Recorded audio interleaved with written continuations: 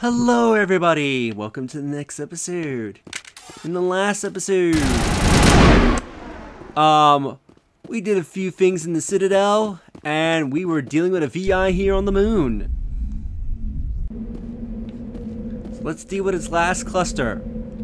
I've also taken the time between episodes to think of my game plan of how we're going to be handling exploring the galaxy, which I'll get to once we get back to the map.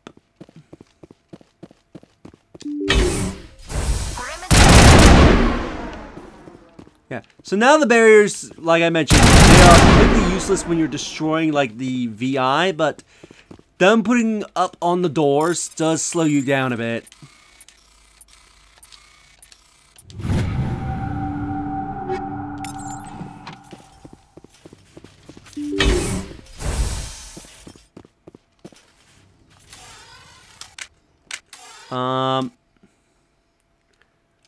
What button was grenade? Go grenade!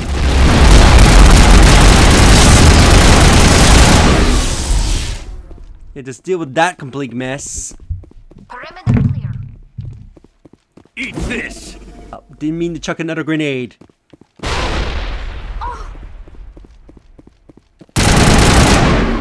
I do apologize with the loud noise of the gun, because in the Mass Effect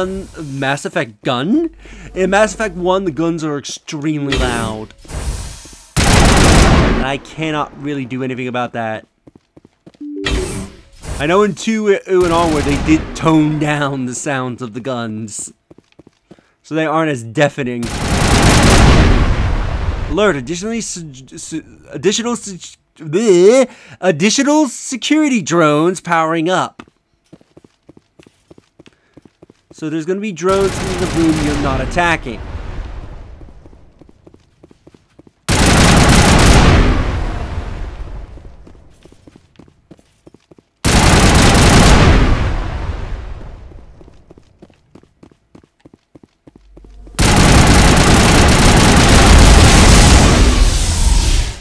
And they're just as easily dealt with. Negative contacts, Commander.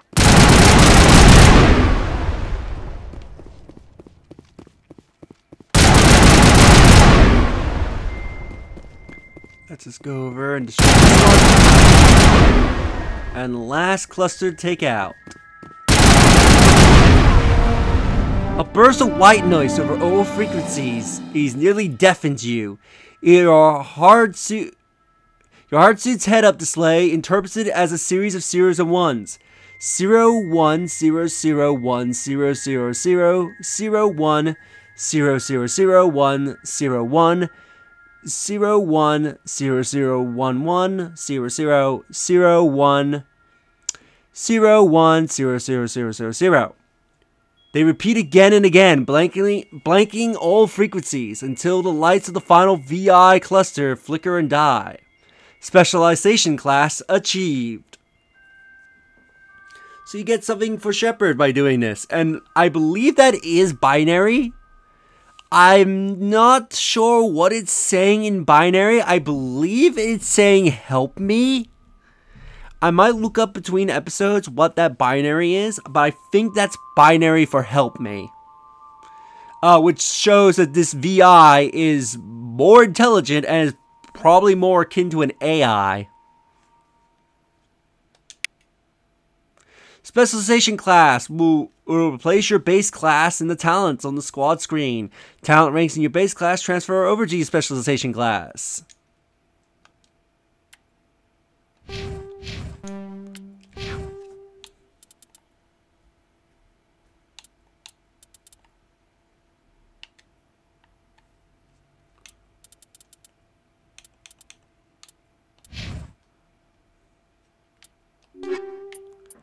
Well, that's a lot of stuff.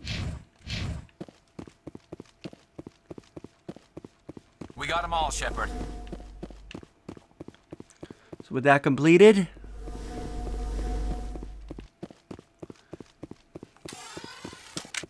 let's do one more thing on the moon and then leave.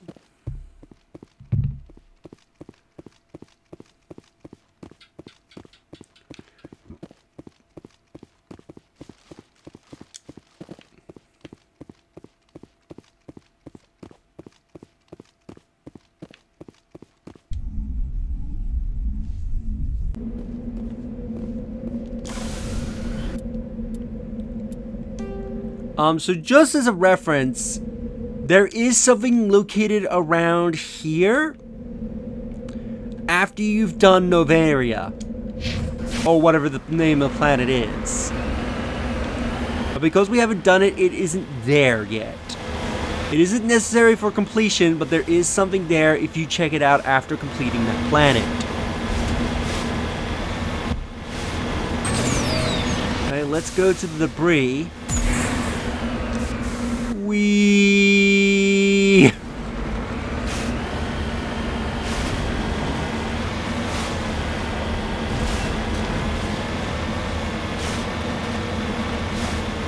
Find a probe here. The CCCP Luna 23, which I believe that is an actual... I want to say that's like an actual, like, real-life satellite or probe that exists. I might be wrong, and it might be based on a similar one. Alright, gonna have to get rid of the items later. Nope. Get in the vehicle. Turn to Normandy.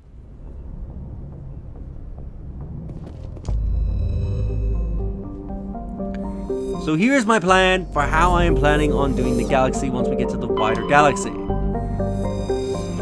We'll just quickly check these out so that way you can read. This is where the Prothean ruins was discovered, which got us Mass Effect technology. I don't think there's anything in our asteroid belt. Jupiter. Saturn. Also environment training for Alliance Marines. Nice. Uranus, which has a very funny secret to it in Mass Effect 2.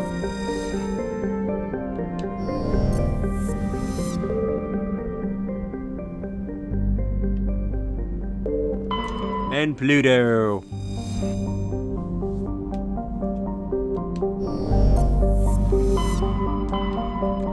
So yeah, how am I going to be handling exploration? So we're going to go to the Pharaohs next. Then we are going to go back to the Citadel, as that should trigger a few things.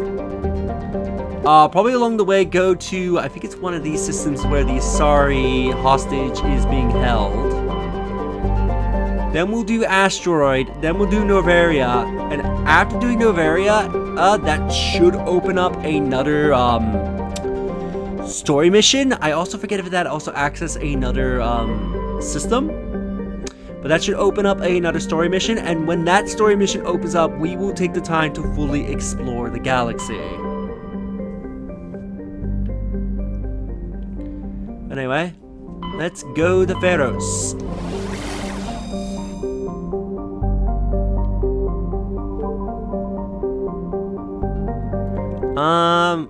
We could go to Pharaohs. Yeah, let's actually explore the Hercules first.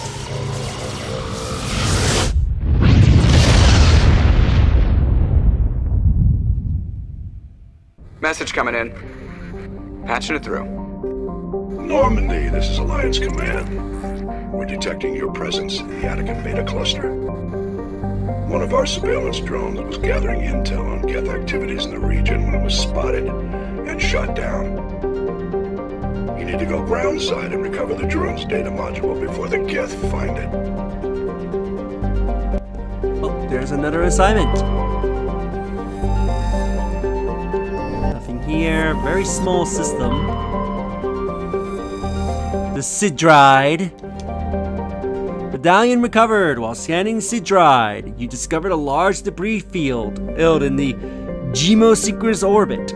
Chief Engineer Adams conducted several detailed sweeps of the area and detected a few items of interest, including a League of One medallion encased in lead molding.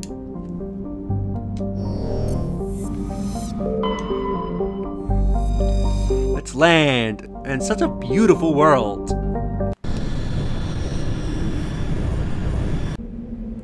Also, I believe this world, if I'm not mistaken, is home to something.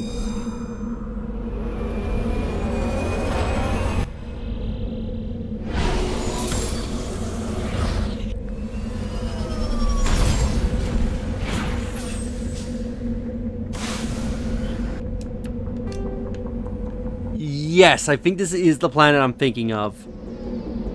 So let's see, in the ease.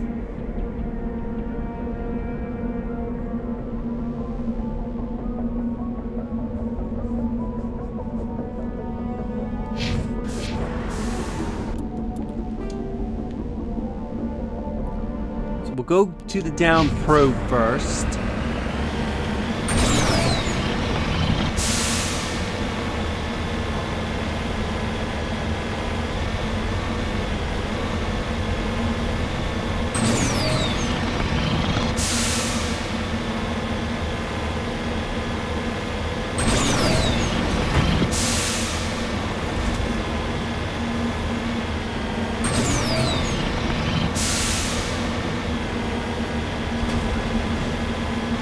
See some resources over there, so I'll just mark the map roughly here.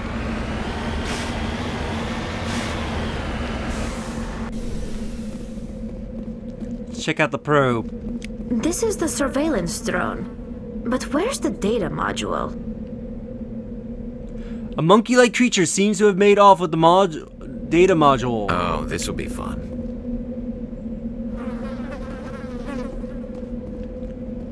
As we can see a few dead monkeys.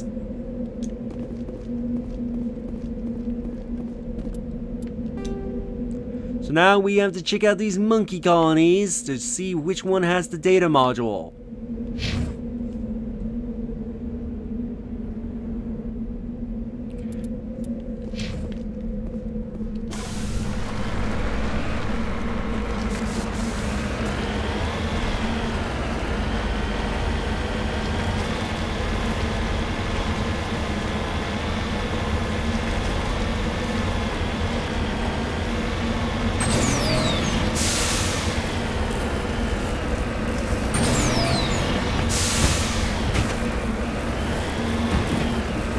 Here.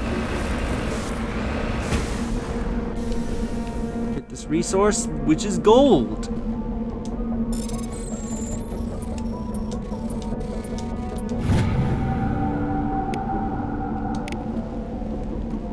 Get the gold deposit.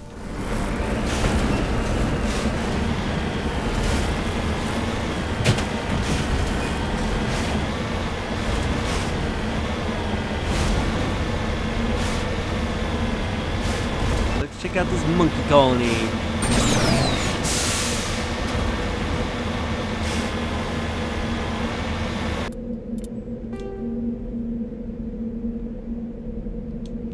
Mark that down.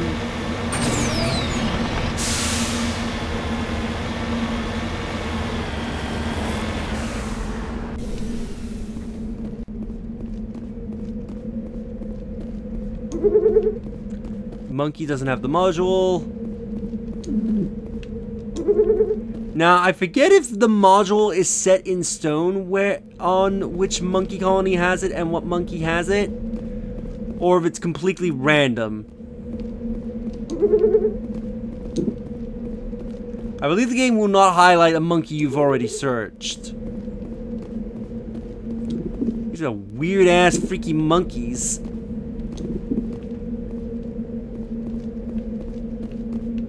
Is that all the monkeys?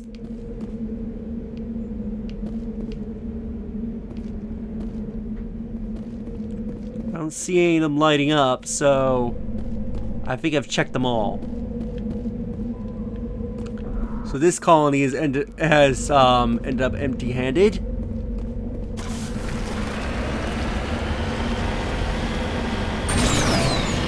Go check the next lot of colonies. Yeah, it looks like there's an opening here.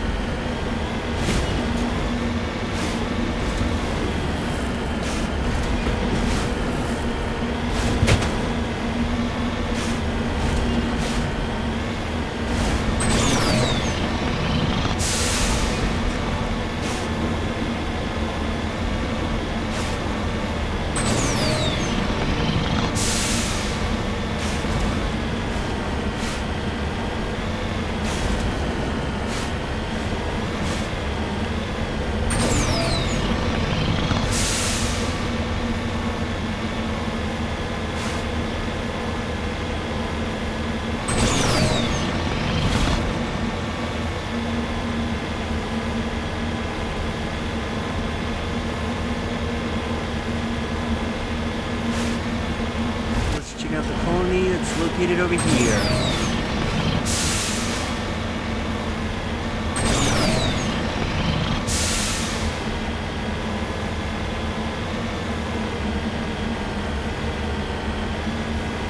Actually, I think this might be the correct one. Actually, yes, I think this is the correct one, because I think you have to go in here for the monkey.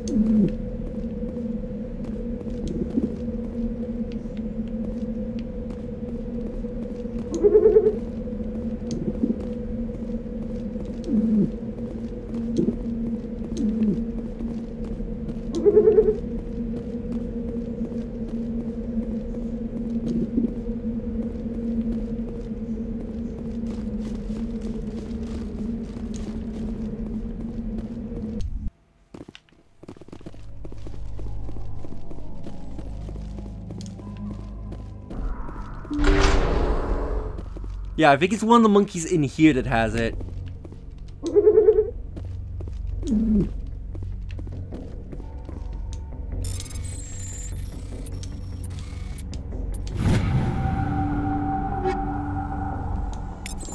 Yep, there's this. I'll go and sell that off screen when we're back on the ship.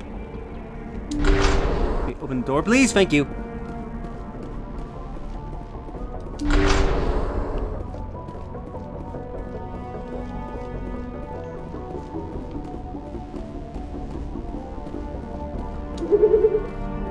He doesn't have the module.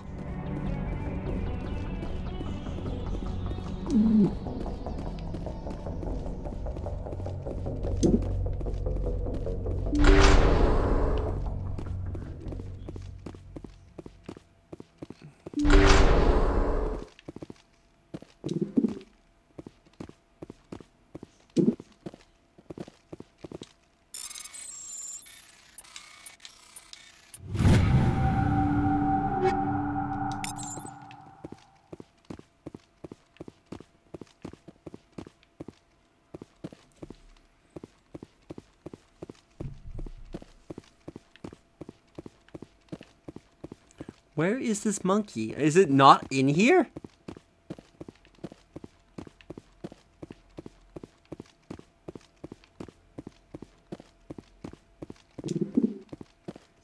Doesn't have the module.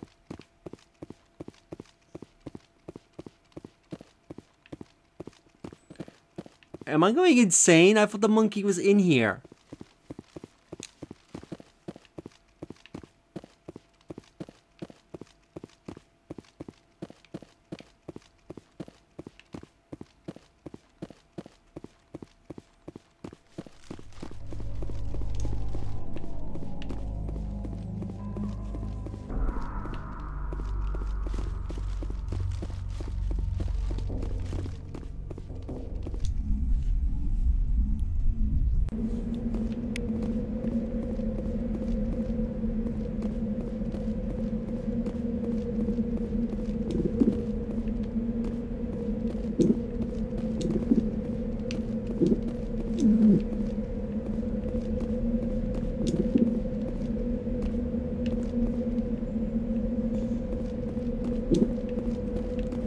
The module.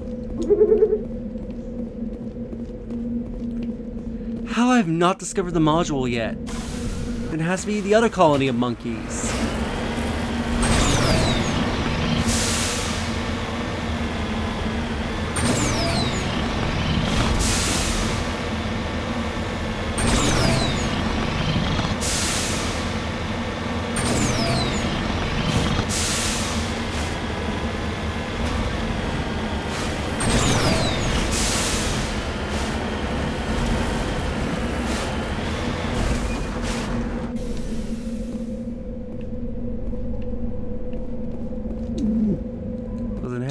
Doesn't have it.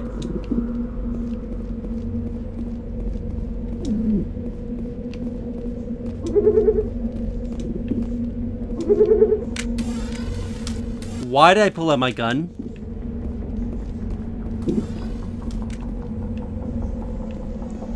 I'm about to commit a goddamn genocide on these monkeys in a minute. Where are these modules? I think I've explored every colony. The only one I haven't checked out is the one over here.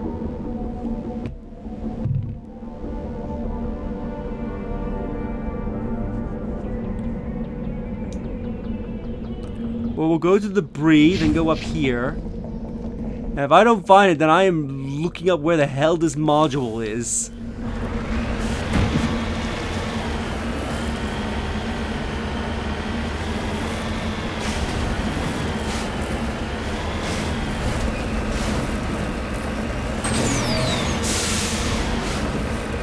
Because I'm positive it's the one at the mines, but I didn't find it.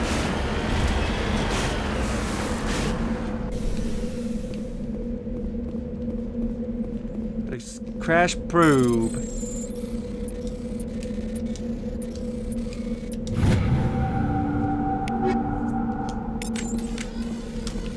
Grab that stuff.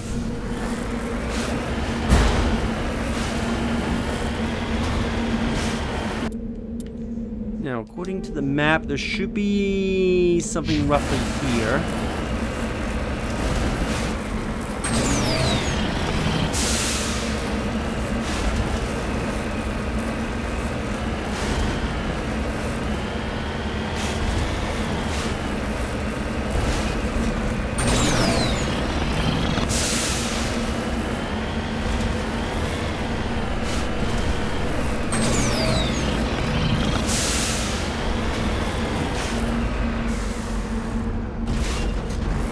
I was about to say, it's like I don't see anything, and then it popped up on my mini-map. Of course, it's going to be in the most hardest to reach place possible.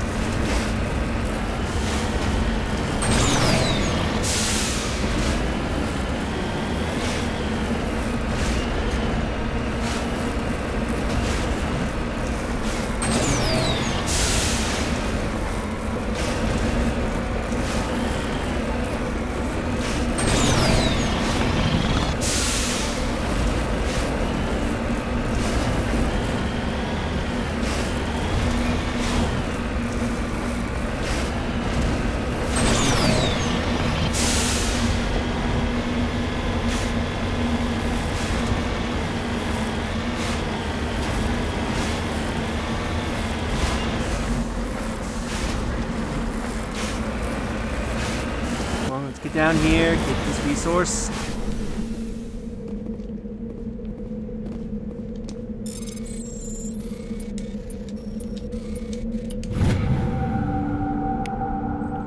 Get some plutonium.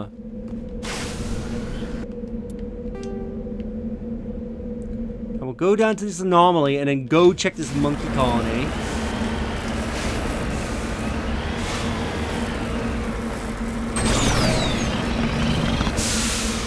Come on. I know you can do it, Dako.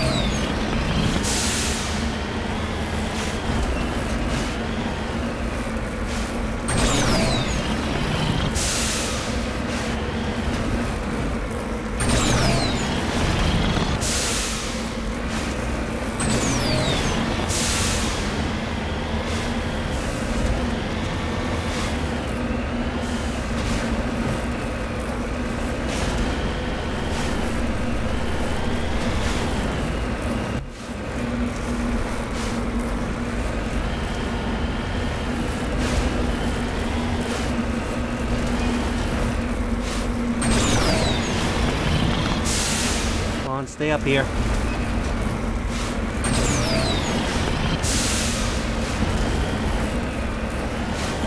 We are approaching the anomalies.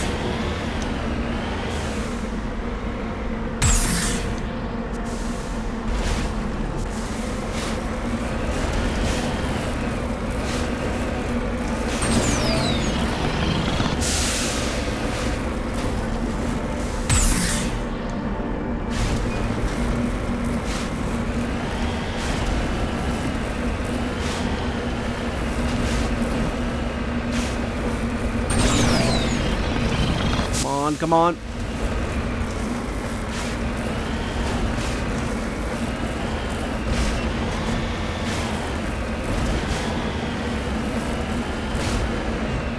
We discover what looks to be ruins.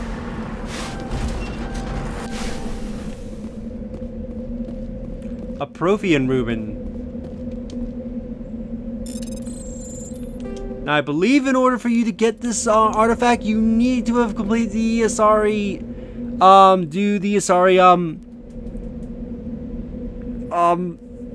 Asari quest in the Citadel. I'm blanking on her name.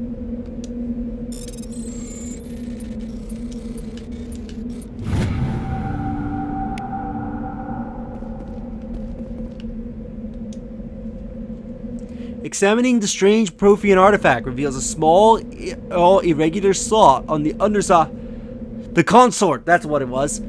Underside. Remembering the strange trinket you received from the Asari consort on the Citadel, you pulled it out and placed it into the slot. The ball explodes in a brilliant flash of white light, momentarily blinding and disorienting you. Slowly, your senses return as you wake from a deep sleep. You are alone in a forest, though you are not far from the caves you share with the others of your tribe.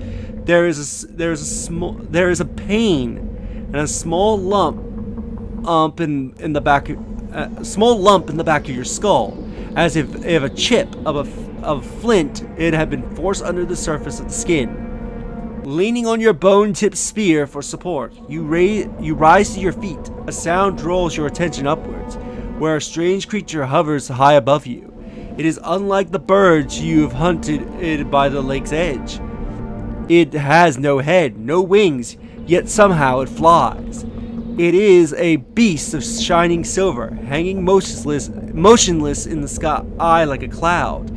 You sense it's watching you, studying you. Raising a hairy fist, you shake your spear at it in anger, and the creature rises up quickly until it disappears from view. With a satisfied grunt, you make your way back to your caves and the rest of the tribe. You fall into a familiar patterns of life. Hunt for food, the struggle to aim and keep a mate. The battles against other tribes that would claim your territory. Days roll into nights, and back into days. Each time you rise from sleep, there is a sensation that you are not alone, that some other is with you, sharing all you see, hear, and feel. All at these times, your hand owes to the strange lump at the back of your skull, and you remember the silver creature in the sky. The air grows colder. Winter falls. You must range farther for food, clenching the fur tight against you to ward off the chill. It is on one of these hunts that the strange bird returns. You hear it before you see it. It is a deafening roar as it descends from above, swooping down on you. A single great eye opens on the underbelly, a growing red orb. You try to run, but a finger of red light extends from the eye and engulfs you, and all goes black again. You awake instantly later to find yourself on Urania. Or Urania? Or is it like Utania? Laying on your back, the Prothean artifact looming above you. You undamaged and your companions standing over you. They help you to your feet, puzzled. There was a flash of light and you just sort of toppled over, one explains. Are you okay, Shepard? The other asks. You don't answer right away, wondering at the implications of what you have seen. The memories of a Co-Magon hunter, captured by an implant and Prothean data recorder. How long did they study the primitive humans, observing them and analyzing the results at the base on Mars? And what, if anything, did they learn from us? I'm fine, you finally replied. Realizing this mystery you will probably never solve, forget about it. So we check this out. Now, unfortunately, we are at time, so I will take the time to research the monkey quest. But, see if there was something I'm missing. But yeah, fun fact about this Prothean beacon. This is sort of a beacon of sorts, and this was originally going to have a cutscene attached to it, but they simply never didn't have time to finish it. Anyway, we'll end the episode off here, and in the next episode, I'm gonna look up how to do this goddamn monkey quest, because I've checked almost every monkey. So, if you enjoyed this episode, do like the videos, it helps tremendously. Subscribe if you haven't already. Leave a comment down below on your thoughts on this episode, and share the videos, that way more people can discover my content and help the channel grow. And I'll see you all in the next episode. Later.